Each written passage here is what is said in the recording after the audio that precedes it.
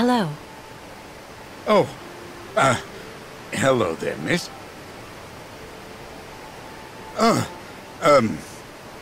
Yes, what's this about? I'm accompanying the migration of the Yukon tribe. They usually cross the river right at this spot about every 20 years. But their bridge collapsed, and they aren't allowed to use the new structures without the approval of their, well, he's a kind of spiritual customs officer, and he lives on the other side. I absolutely have to cross so that I can meet him. Can you let me cross? Please? Well now, I heard about those famous nomads a while back, but actually seeing them in the flesh, I've only been at this post for a few months. Well, you just need to show me the appropriate documents, I guess, and yes, there you go. Tell me, what documents do you need? Oh, well, the usual. Nothing out of the ordinary, I think.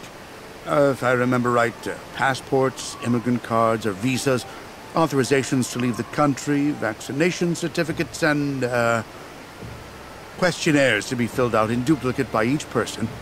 One in the language of the country of origin, and the other in the language of the destination country. Just routine. Listen, the Yukons are going to stay here until I return.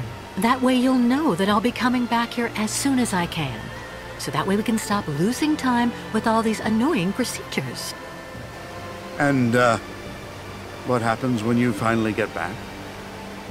Since they don't have the right papers, I'm sure the Yukons will agree to give you a good chunk of their savings to smooth things over. That will compensate for any nuisance they've caused. What are you talking about, miss?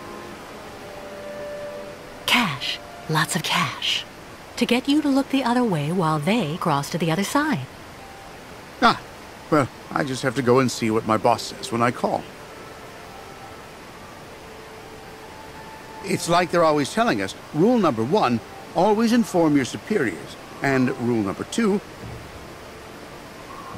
in case of doubt, be sure to refer to rule number 1. The idea is for you not to go calling on your superiors. You keep the money for yourself, see? You get it? Okay, well, I don't actually know if I can actually do that. But remember, you can't tell anyone, but you should think about it. With that much money, you'll be able to become a full-time fisherman.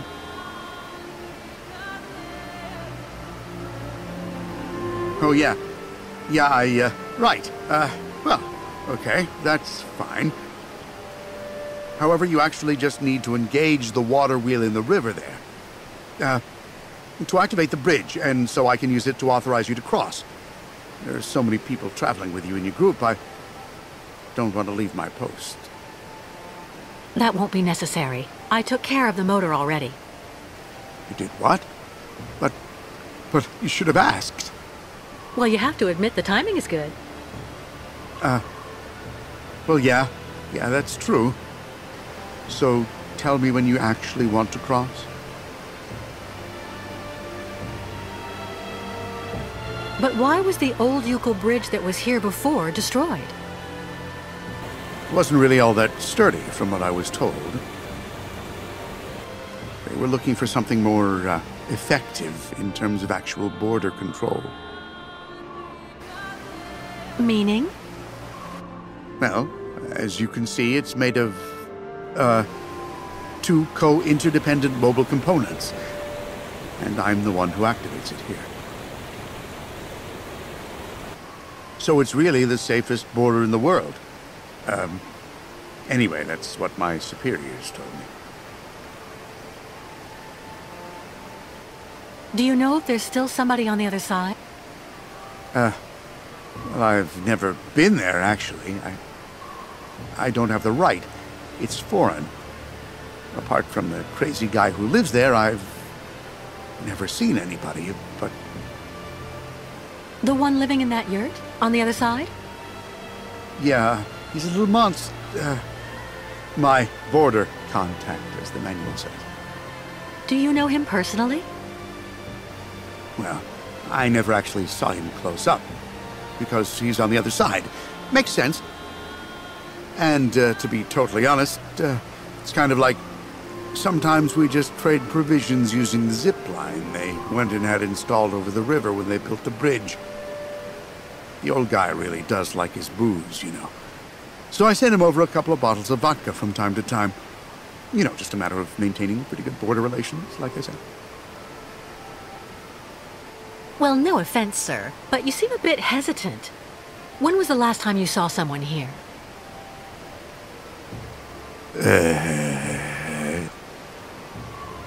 Yes? Well, to be honest, I've actually been here for 6 months, and I never saw anybody. Not a soul. Nobody. Well, I don't talk much, which is kind of understandable, you know. Sometimes I do a little fishing to keep busy. One day I may end up actually talking with the dead fish. I see. Well, I am going to the other side. Okay. Yeah, okay. Why not? Just go over there, right in front of the bridge, and I'll take you across then.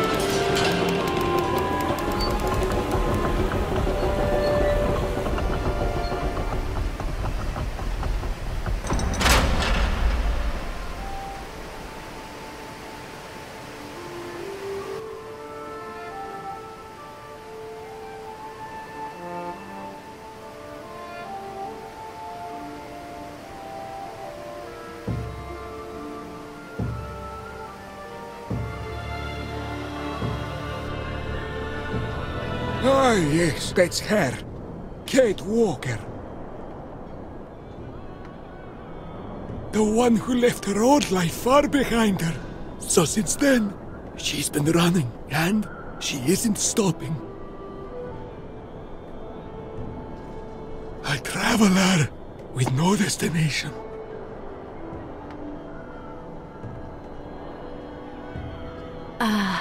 Everything all right? The spirits speak to me about you, Kate Walker. Spirits? Sometimes they protect you. Sometimes they abandon you to your fate. We have trouble understanding them. They tell me that Kate Walker is accompanying the new migration of the yokels and their ostriches. That's right. The yokels need your benediction to be able to cross, and... They say a great danger threatens you.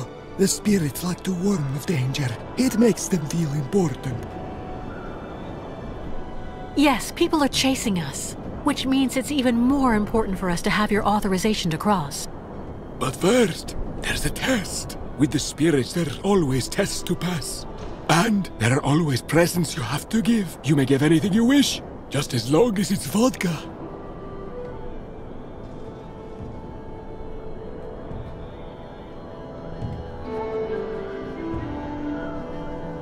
The spirits are ready to risk the great yokel migration for a bit of alcohol? I'll be doing the drinking, and through me, the spirits will get soused. It puts them in a very good mood. And then you'll let us pass. You must also recite the incantation, and then after that, the caravan may go to the sacred lands.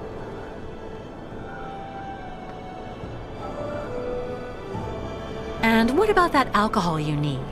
Where can I get some? That should not pose any problem at all for Kate Walker. The spirits don't have a particularly favorite brand. Okay. I've got work to do. I'll go find a way to get you something you can use to toast your immaterial friends with. The spirits are also very sensitive, Kate Walker. They don't like being laughed at. So...